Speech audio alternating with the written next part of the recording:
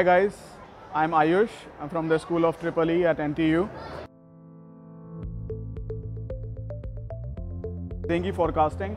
Since you know that the Singapore is one of the tropical city in the world, and last month we have read an article in the Straits Times says that the number of dengue cases has risen up to 12,000 in Singapore, even after closing the more than 200 clusters throughout the country. So, we just want to think about it, and if we can use some technology like the AI or the data science to predict the dengue outbreak in the Singapore and make an impact in the society.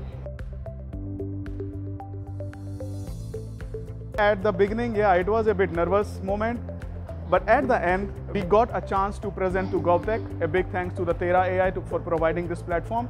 And we did a quite nice presentation to GovTech, and then the most proudest achievement so far is that when your slide is getting forwarded to the NEA and the Prime Minister's Smart Nation office, because this project comes under the Smart Nation.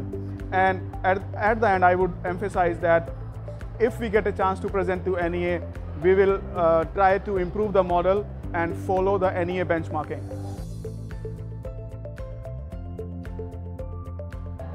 Don't be afraid of, because, for example, I'm not from computer science background, but what you need is the strong determination and motivation and an understanding of the problem.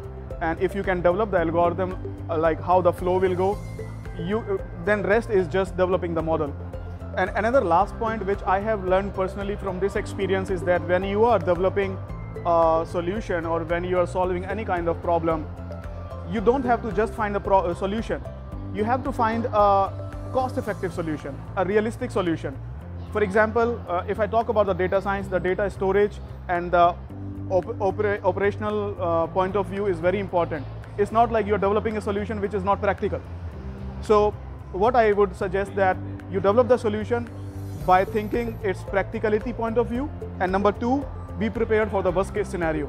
If you are prepared for the worst case scenario, then you are almost done.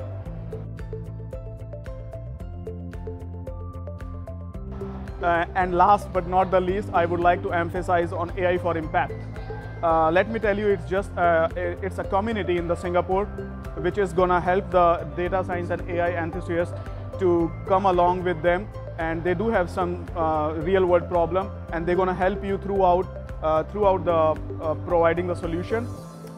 And another advantage of being associated with this community is that you're going to work with the expert from like Tera AI, NVIDIA, and they have got some partners and collaborators from the NTU and US labs.